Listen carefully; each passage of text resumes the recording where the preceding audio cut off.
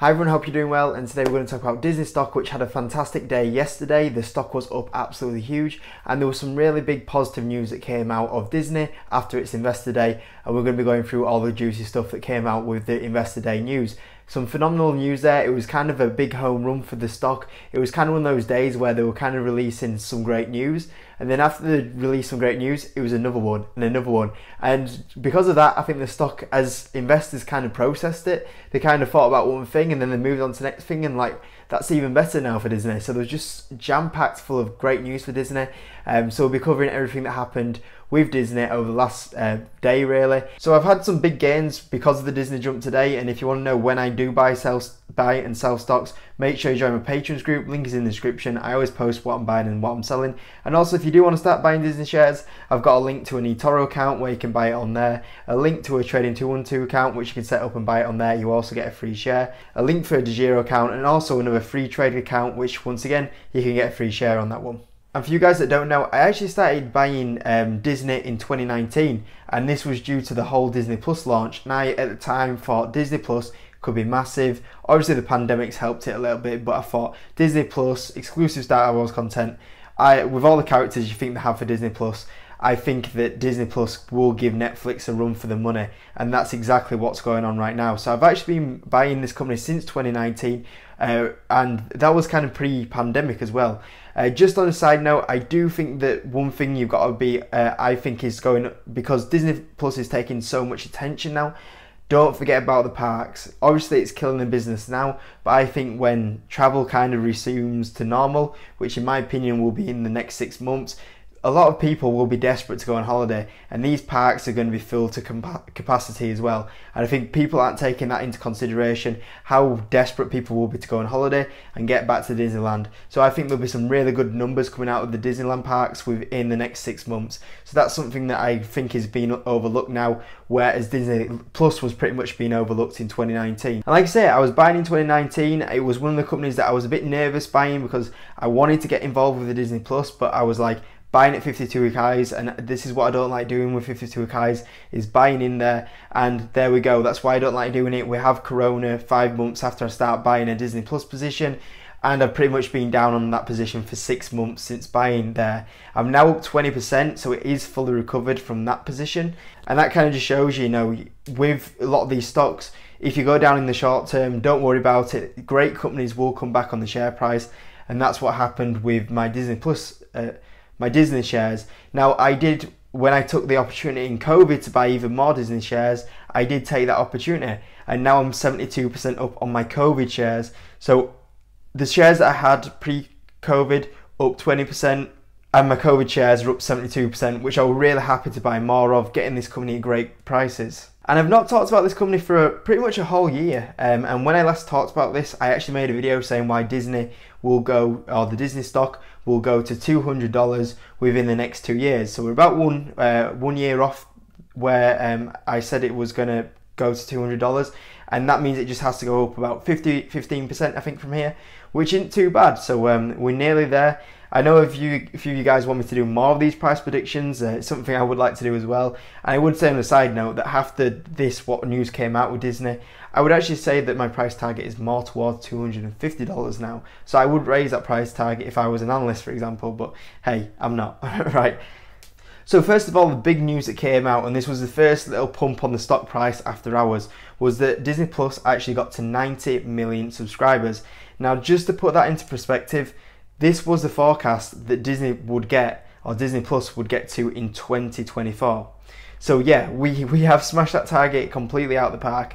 Obviously COVID has helped, but hey, obviously I think it would have done well anyway. But yeah, 90 million subs that were predicted to get that in 2024.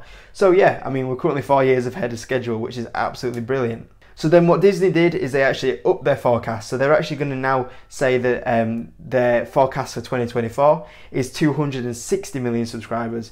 And that is triple to where it is right now. So that's another great thing. The forecast was brilliant, a massive increase in the forecast. And the next bit of news that came out was that they have managed to sign the Kardashians on a exclusive content for a multi-year plan, which I'm not 100% sure on because I've never watched the shows, but I hear they are quite good for the people that do watch them, and I hear quite a few people do watch them. Okay, I'm not saying that I watch them, but I know they're very popular. I hear people talk about them. I'm not going to try be a little bit sexist, but yeah, most of the women that I at work talk about this program when it used to be on. So yeah, I'm sure that will pull in a few new people, just like how you know, Star Wars bring I would say mostly a male audience in when obviously they bought the contract off George Lucas. Obviously, it's bringing different audiences in, and I think the Kardashians as well will be a great signing, because I know they do have a very good following for that TV show. And also there was another announcement of 10 spin-off series for Star Wars, which when you look at the success of Mandalorian on the show, I think that's done very well. Obviously, whenever the new series of Mandalorian comes out, you see a bit of a jump in subscribers, and personally I do watch that one. That's one I do watch, and I think Mandalorian is fantastic. I would go as far as saying it's better than the new films that came out. So yeah, that show is absolutely amazing, and obviously there's the Obi-Wan series coming out, and there's a few more coming out, so 10 spin-off Star Wars series, which will be absolutely huge.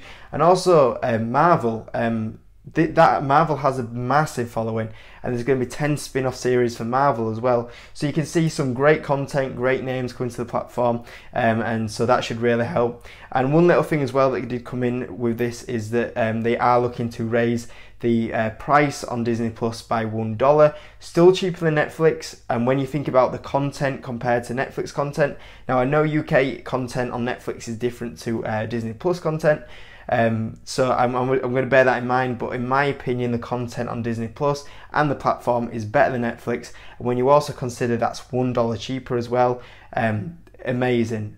So yeah, I think that's a great thing, and I think that's the key thing with Disney here, is that they can slowly now raise this price, and every time they, you know, when you think about they raise it $1, that's already an extra like £80 million. You know, they raise it another $1 next year, that's another £80 million. Or if they have 100 million subscribers, an extra 100 million subscribers. So all they need to do now every year is just increase the price on Disney Plus $1 every year, and just think about the amount of revenue that is just going to top up every year. It's going to make it really easy to keep that revenue and profit growing. And you think about Walt Disney now, you know, it's pretty much turned into a bit of a tech stock really. When you think about what it used to be, and now you're looking at Disney and you're like comparing it to like Netflix, but you're also thinking, as well as that, it owns amazing brands and amazing parks, and you're thinking, you know, Disney was at one point a smaller company than Netflix, which is insane when you think about it. When you think about them brands, the parks, and Disney Plus is probably a better platform in my opinion than Netflix now. I mean, it's crazy to think the valuation was so cheap. So yeah, I'm surprised it's still at a pretty decent valuation. You know, it's I wouldn't say it's a cheap valuation, don't get me wrong, but it's definitely still a fair valuation when you compare it to something like a Netflix. So overall, you can see why this stock had such a great jump on that investor day, and like I say, credit for coming out and, you know, pretty much blowing investor away with like great news after great news. It just kept adding up and really pushed the stock forward. And like I say, I think it just took investors, the stock just carried on going through the day as investors realised how much positive news really came out from the investor day. And yeah, I mean, great series of shows announced, great forecast put out there as well, previous great growth as well. When we look at the subscriber growth, you know, getting to 2024 numbers in 2020, well ahead of schedule as well, and definitely a big emphasis on how much they're looking to grow this Disney Plus platform. And like I say, it's like Netflix on steroids really when you look at it, and it's still treated pretty much a lot cheaper really than a Netflix when you consider the brands they own, that they can put out basically the you know, Star Wars content for free, because, well, obviously they have to pay to produce it, but you know, they own that brand, whereas the Netflix is still trying to develop their own characters, their own programs. They're still having to rely on buying other shows, for example, whereas, you know, Disney just going like, oh, we own Star Wars, so let's just put 10 series out there, you know. Oh, we own Captain America, let's put 10 series of Captain America on Disney Plus. It's very hard for Netflix to compete, and I think the numbers that they produced and as well as the forecast now is just saying, look, you know, Netflix, what are you going to do? Because great company as well when you think about the diverse revenue it has as well compared to something like the Netflix as well. So yeah, I mean, it was just, I mean, let's just focus on Disney. I mean, blowout investor day, absolutely amazing. And I don't really normally talk about some of these companies because I think at the moment it's all about SPAC stocks and how much can a SPAC stock go up in a month kind of thing, and that's kind of what driving the growth or the videos on YouTube right now. But when one of my companies that I own, and obviously I'm doing quite well on the position as well, comes out with this amazing news, I just thought, well, I'm going to have to talk about it because I haven't talked about these guys for nearly a year on the channel. So, and I think that if I'm ever going to talk about it, this news today was when I was going to talk about it because, like I say, 10 out of 10 investor day. And I'm just going to say a little message to Tattoo Chef. I'm hoping with Analyst Day you just watch Disney how to deliver an amazing investor day. So Tattoo Chef, hope you're picking a few tips up here today. But anyway, hope you enjoyed the video. Absolutely amazing day from Disney. Let me know if any of you guys own Disney shares. I'd be really interested. Don't hear it talked about much, so it'd be really interesting to see if there's any fellow Disney shareholders on the channel. That'd be really cool. Smash the like button, subscribe if you're new around here, and I'll see you in the next video.